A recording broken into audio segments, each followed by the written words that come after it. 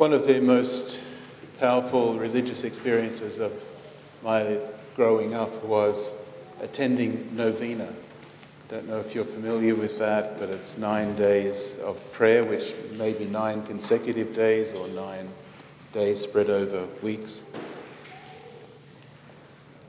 My mother would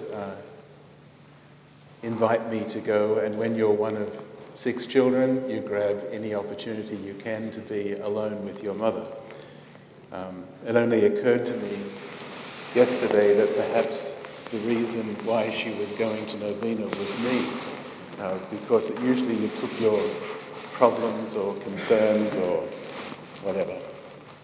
So Wednesday night in my parish was novena night, and you could pick up and finish whenever you liked.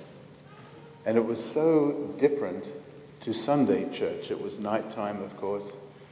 There were candles, and it was the same building, but the hymns were different, the prayers were different, the liturgy was different, and everyone knew everything by heart.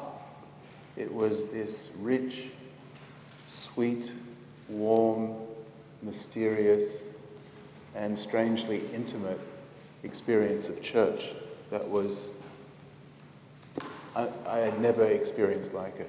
It was, you never knew it existed. And it was a church also that was quietly suffering. Everyone was there for a reason. Everyone brought with them some measure of pain or suffering or anxiety, theirs or someone else's.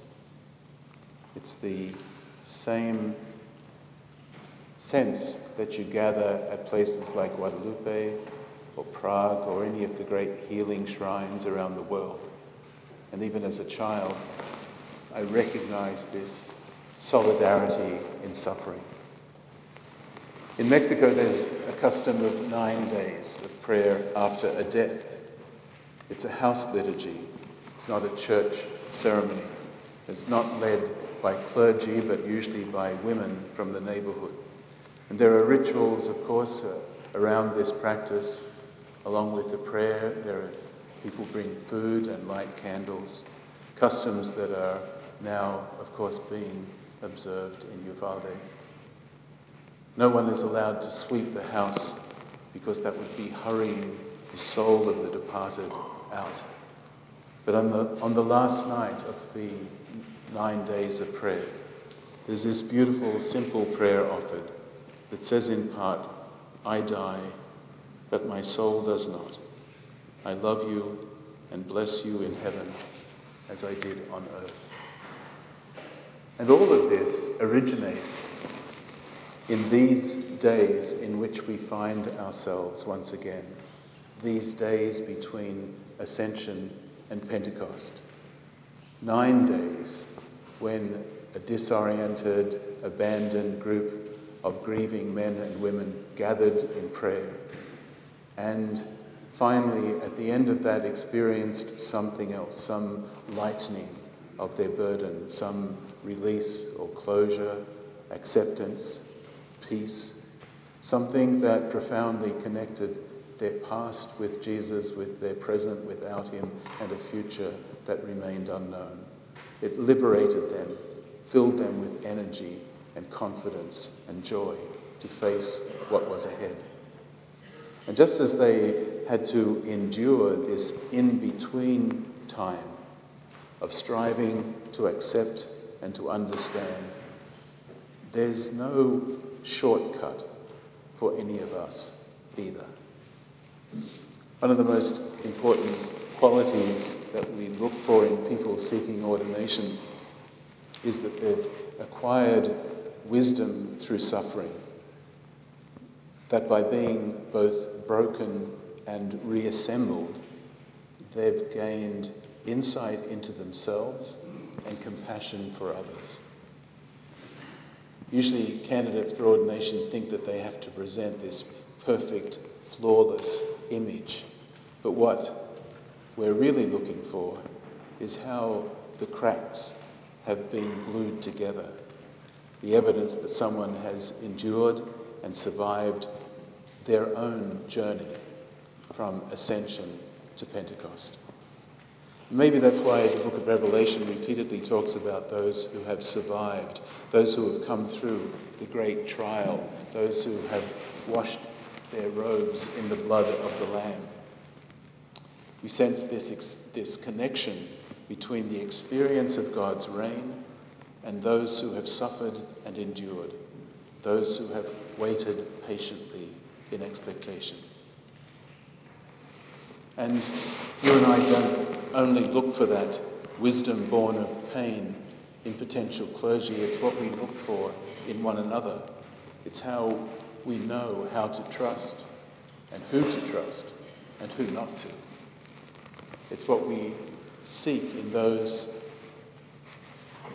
from whom we need help. It's what we offer to one another. It's the resource on which we draw in order to be good friends, good parents, good spouses. If you go into any church in Mexico, any time of day or night, you'll find people praying, lots of people, because they are a people who have suffered, continue to suffer. And in the face of poverty, abuse, violence, bloodshed, injustice, they have learnt that prayer is not just their hope, it is their sanity. The great patroness of Oaxaca is La Soledad, Our Lady of Solitude, honouring those days when a grief-stricken mother endured between the death of her son and the resurrection. The privileged and the cultivated sometimes scoff at folk customs and devotions. Suffer as these people have suffered before you dare to speak theology.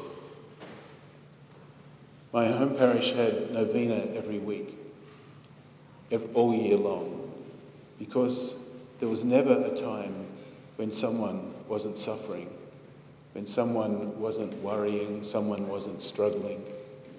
And in the same way, these 9 days in which we find ourselves are an icon of the Church at Prayer, men and women of faith inviting us to pray with them, to bring our own deepest needs to the altar, to be faithful, to be truthful, to be vulnerable, to be silent, to bring all of our conflicting and competing reactions and responses into the vast spaciousness of God, and to wait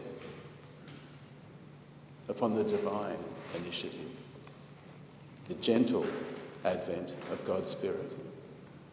Absent that stillness, that patience, that discipline, we thrash around, we perpetuate cycles of destruction, we rush to quick fixes and ham-fisted solutions, we self-medicate with our painkiller of choice, we react with random bursts of anger, and so we go on damaging and being damaged by others. These are days in which we face our demons, in which we sit with our fears, surrender to our grief, but we do not do that alone. Next week, we'll hear Philip say to Jesus with exasperation, "Just show us the Father, and we'll be satisfied." And Jesus says, "To have seen me is to have seen the Father. Believe in me.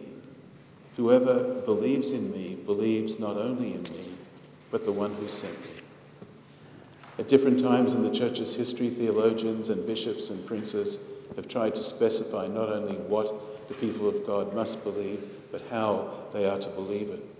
But behind all of the words and the creeds and the formulae lies a person, the silent figure on the crucifix, the searching face of the icon, the bread, the wine, Alpha and Omega, the beginning and end, first and last, who exhausts every attempt at definition, who defies our every attempt to pin him down, in whose presence all words fail, whose eyes see us to our very core, and who is always faithful.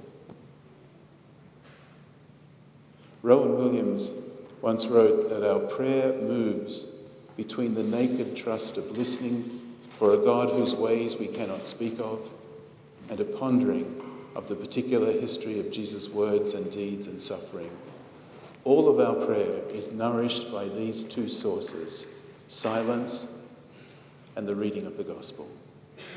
And it seems to me that this is where you and I and the whole church, and where this state and this nation stand during these 9 days of prayer, between a God who dwells in silence and a God who has spoken eloquently and definitively in the life, death, and resurrection of Jesus.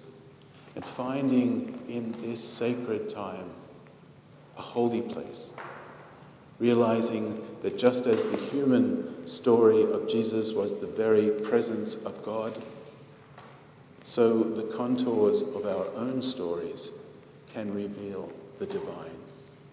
Sanctuaries of forgiveness, shrines of compassion, mirrors of justice, seats of mercy. And so, for now, we simply join in that most ancient prayer of the Church. Come, Lord Jesus.